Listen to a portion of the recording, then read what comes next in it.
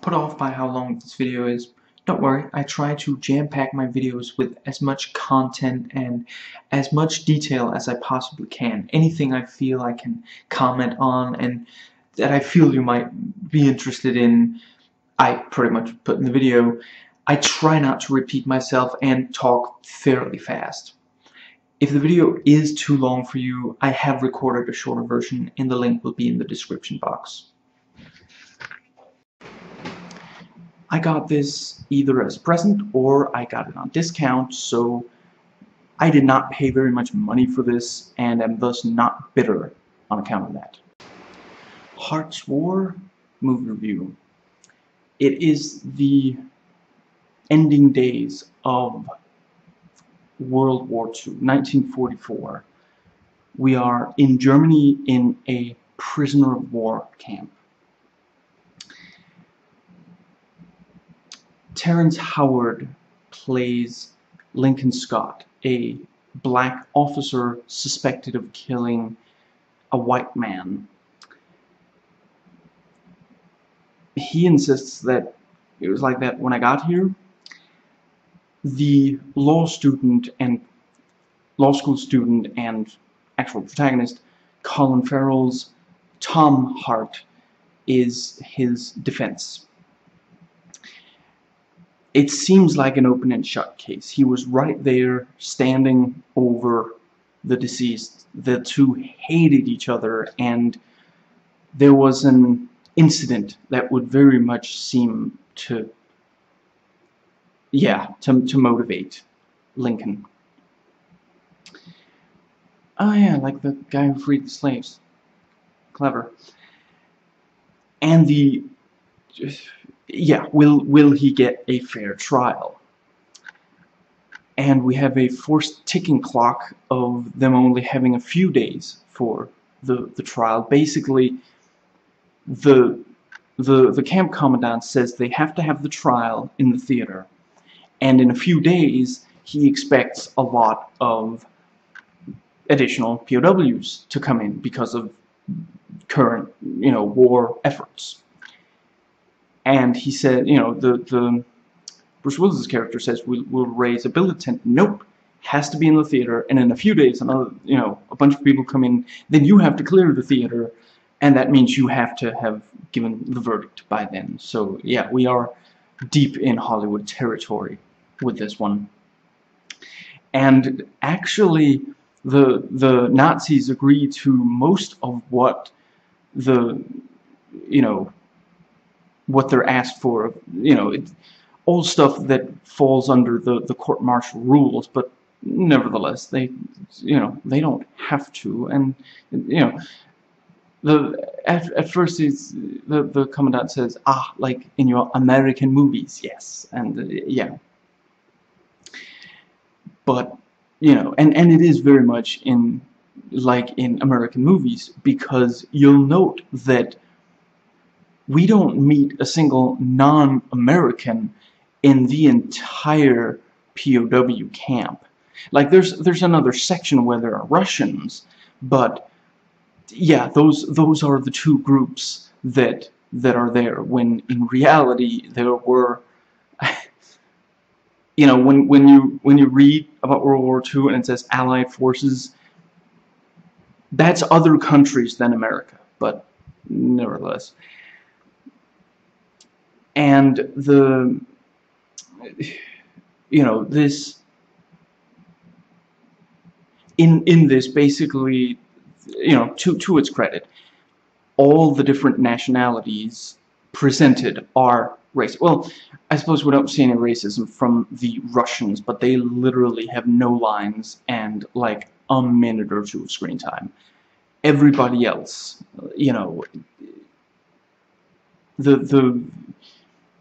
obviously the Nazis, but also the Americans and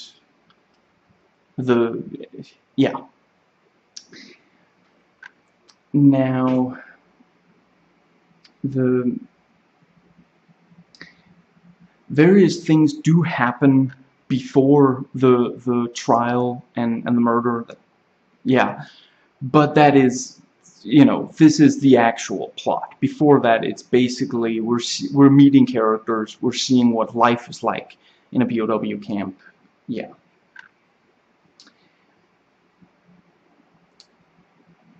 And, you know, I realize that this isn't unique in that aspect, but I do think that it's noteworthy that they don't, you know, when it comes to the language used about African Americans, this does use the offensive language as was used at the time.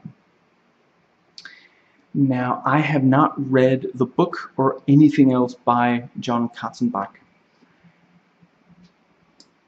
This is another of the Gregory Hoblet's movies that I'm reviewing, and actually he vowed he would never again do another courtroom, not just movie, scene after Primal Fear. And yeah, this turned him around on that. Now, I suppose you might say the main antagonist is Colonel Werner Visser, the Nazi commandant. He looks at the area and declares, "This is Mein Kampf." He is a major character. He's the one who okays the trial, and he has this interesting sort of, he plays chess with Willis's character, and basically he and Willis's character are, they say in the commentary, are fighting over Hart's soul, and presumably also Hart's heart, and it is pretty compelling. And you know, Visser very much wants to prove that Bruce Willis is also racist, in spite of what he claims.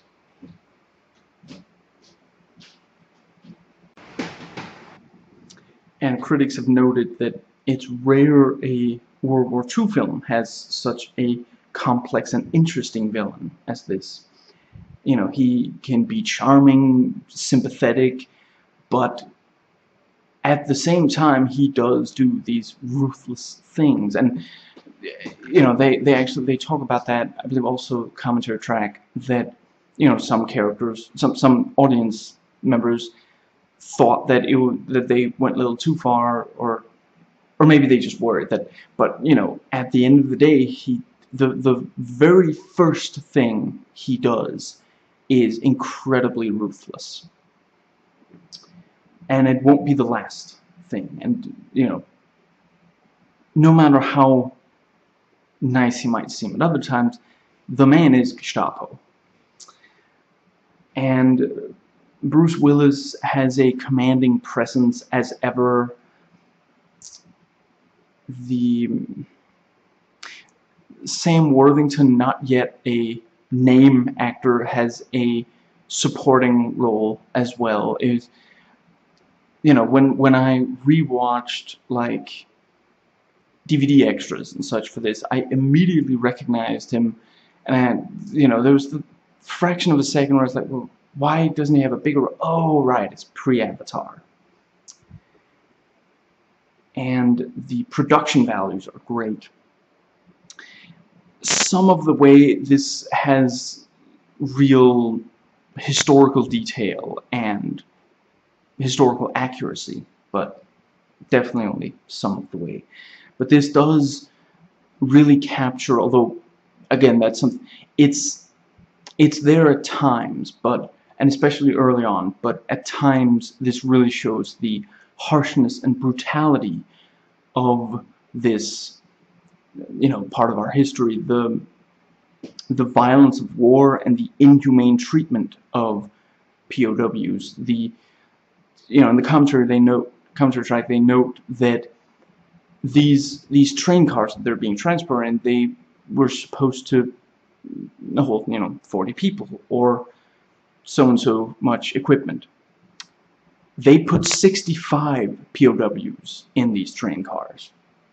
We see them deloused in the nude in a group in this barely heated area, keeping in mind that this is the dead of winter. There is, you know, there's a ton of snow. It's clearly freezing, and they do use that as a there's some interrogation where they take the boots and socks of, you know, one of these American military men, and yeah, that's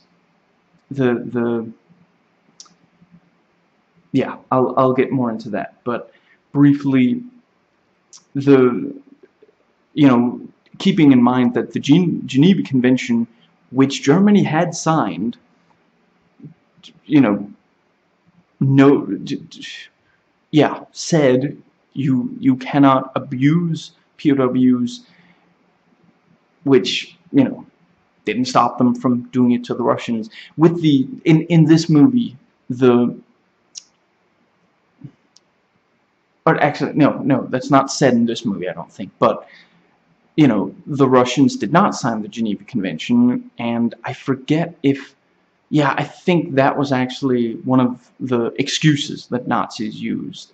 If they're not willing to, you know, yeah, they were Untermenschen, as many were. And the Holocaust did extend to POWs of Jewish heritage, in spite of the Geneva Convention saying you cannot kill a POW without, you know, some sort of, like, you know, if they're trying to escape, you know, but not just, yeah. But, yeah, one of the first things that we see in the film is actually, you know, Hart taking the boots and socks off a dead man that he had a conversation with a minute ago. You know, and he is urged on to do this. He isn't comfortable with it himself. He hasn't seen the front line. His father is a senator, and he's, you know, at no point, somehow, at no point does Bruce Willis suggest that Hart, you know, go cry to his Senator daddy. But yeah, he's, you know, he's urged on to take his boots, take his socks. They're not doing him any good. Put them on while you still have feet to put them on.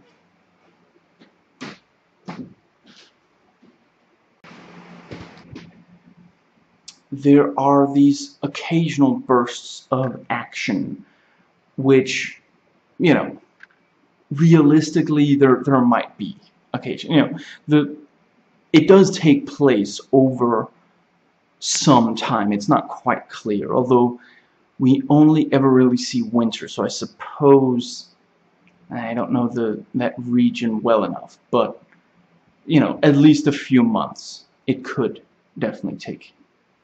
Yeah, and that, you know, breaks up the monotony of life in a POW camp, and it is noteworthy.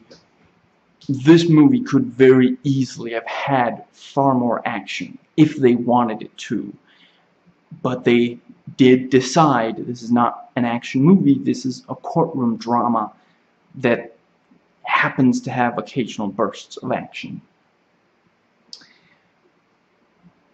It can be very tense.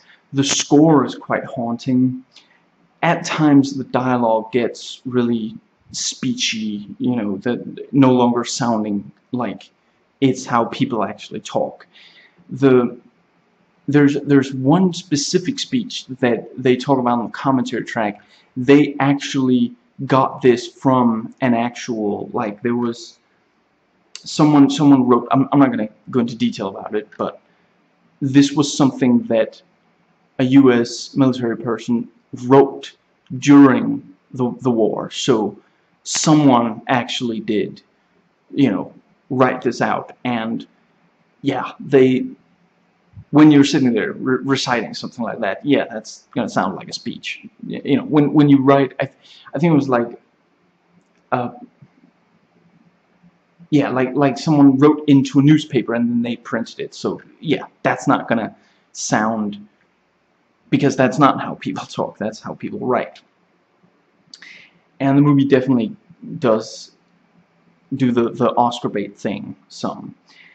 On Rotten Tomatoes, it has a 60%, 72 fresh versus 49 rotten. It actually only has a 48% audience.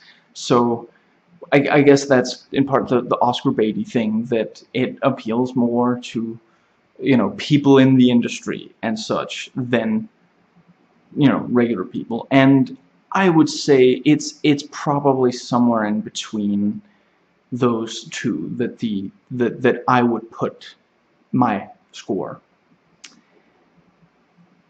And the Rotten Tomatoes summary says it's well made, solidly acted, and modestly compelling, but there are too many subplots. And the subplot, you know, issue has been addressed by some, you know, audience reviewers saying, well, all of the subplots relate to the core plot.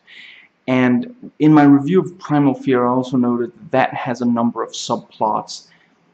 The thing is, ultimately, Primal Fear has more of a set driving plot, and with Primal Fear, if you removed most of the subplots, the movie would still work.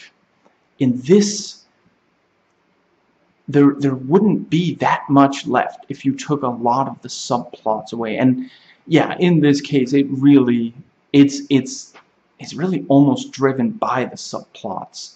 It's the subplots are what provide development of the main plot. And yeah, the main plot, there isn't that much. It's this trial, and it's the most important stuff is actually what happens in between the trial stuff. And yeah, those are the subplots.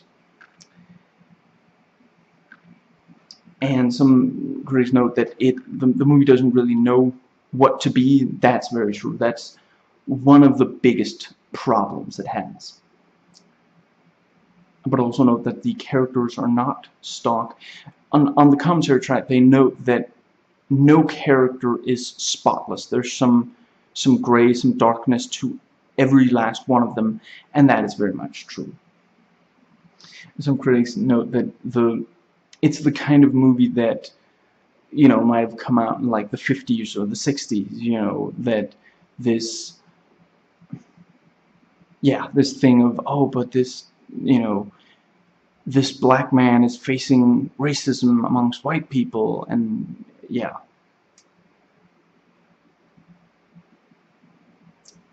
And other critics note that the conclusion of the film is irritating and implausible.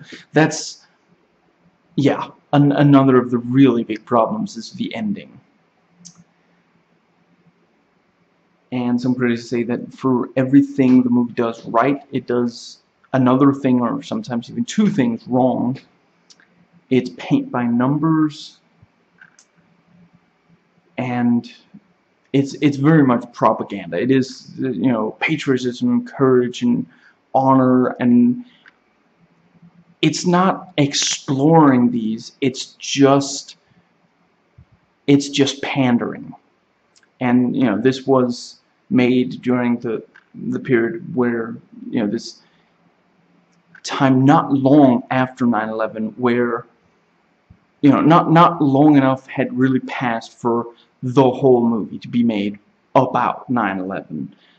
So what they would do is do reshoots and have scenes that, you know, kind of, yeah, that have this kind of, you know, 9/11 where like the country has to pull together, and so, and I don't, you know, what happened 9/11, you know, I swear it's not actually at all intentional that I record this so close to the 15-year anniversary of 9/11, but that just happened. But yeah, you know, what happened on 9/11 was a tragedy, but you know, what was done to movies not long after, it's just really frustrating. You know, it's at the end of the day, if you're not going to explore the kind of, you know, what these concepts mean or what happened, then you probably shouldn't put it in your movie unless it is just, you know, and that's another thing. The movie isn't on its face about how amazing the US military is, or how, you know, it's about court-martial in a POW camp. The US military men are shown to be racist. That's so it's not a movie that's trying to prop up the US military when you look at the movie as a whole, but then they do still have this element because they want to, yeah, you know, the first Spider-Man movie also had a little bit of, you know, reshoot. Well, maybe more. It's been too long since I watched it. It's been a long time since I watched it. There's no such thing as too long since I last watched the Sam Raimi Spider-Man trilogy. But yeah, it's not going into it. It's just going rah-rah, and if you're gonna make that the movie, then you should make it clear so that those of us who don't really want to sit there for that can choose not to watch it. Now, yeah, and it's very, you know, it's about heroism, and it gets really preachy, and one critic used the term do-gooder, which is quite appropriate.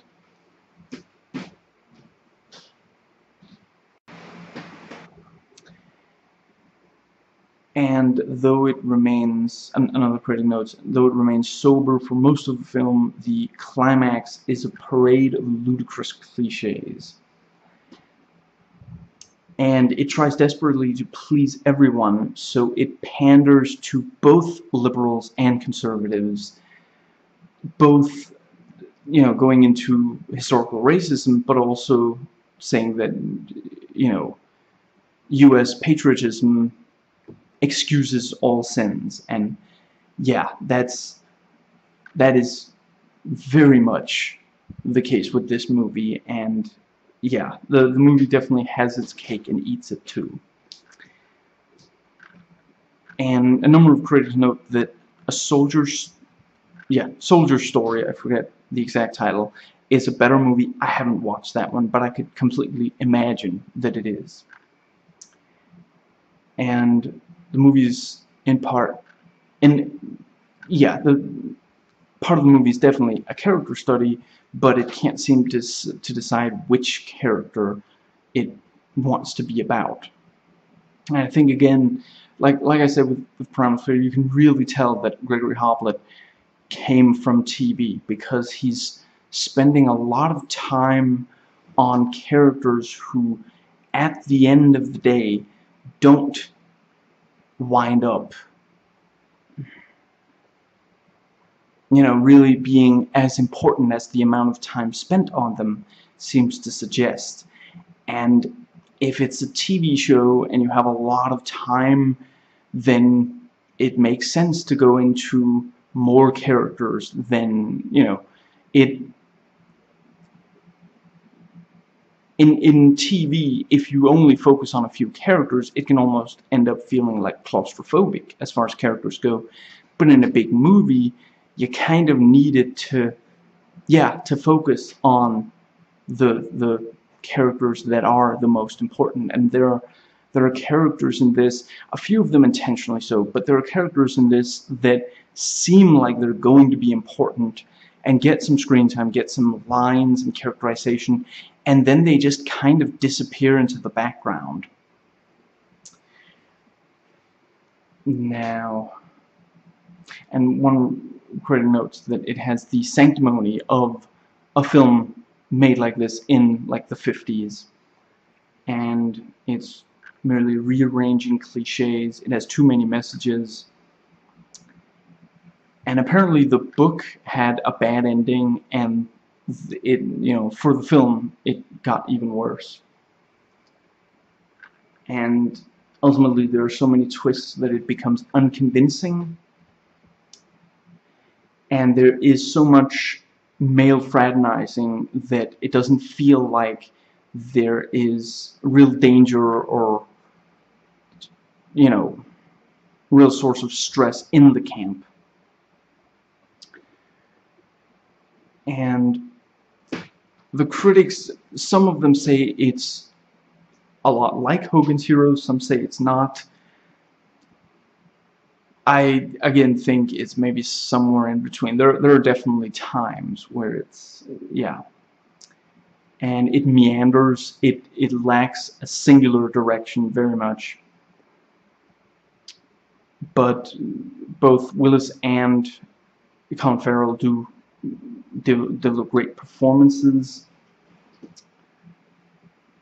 And it does show the multi-plane storytelling that, you know, expertise that Ray Hoblet developed doing TV.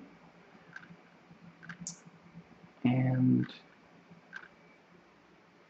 as a courtroom drama, some readers say it's not that special of one.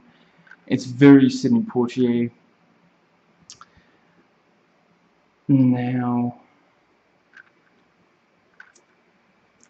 Bruce Willis, I don't really have a problem with him personally. I love a lot of his work.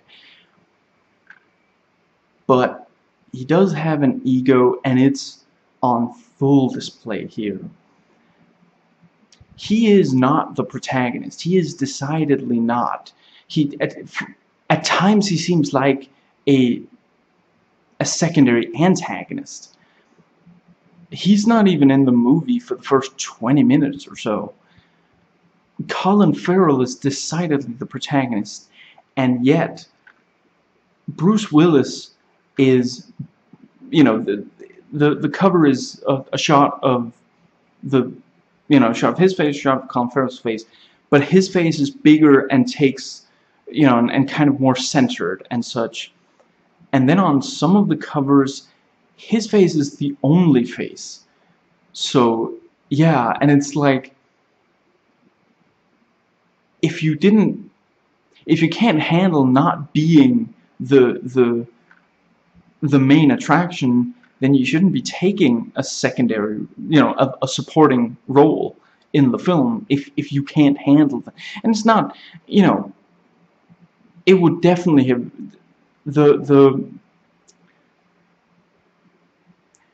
this movie would never have been made the way it is if Bruce Willis had, if Bruce Willis was playing Hart, or if, you know, if someone other than Bruce Willis was playing the Bruce Willis role in this, people would be saying that might as well have been Bruce Willis, because the writing is, you know, he does a number of the Bruce Willis things, and it's actually it's enjoyable in a so bad it's good kind of way, because it really doesn't,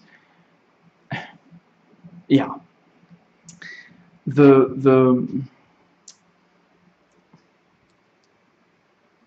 sometimes it does fit, but anyway, yeah, it's his ego is on full display, definitely.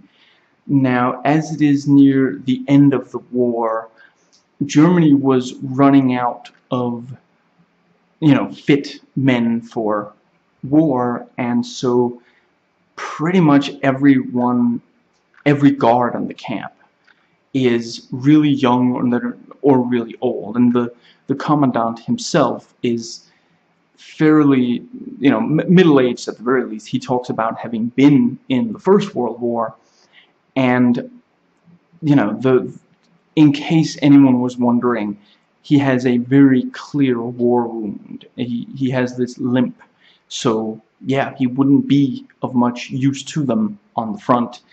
And he actually he notes at one point, the funny thing about war wounds, not funny, haha, is that the older you get, the less proud you are of them. And yeah, I'm not sure it's ever said directly that he got wounded in World War I, but That's all. You know, he was in World War I. He says that, and we can see that he has this wound. I would say it's probably from back then. Also, hence the line about the older. You know, he's been living with it for, you know, maybe 20 years or something.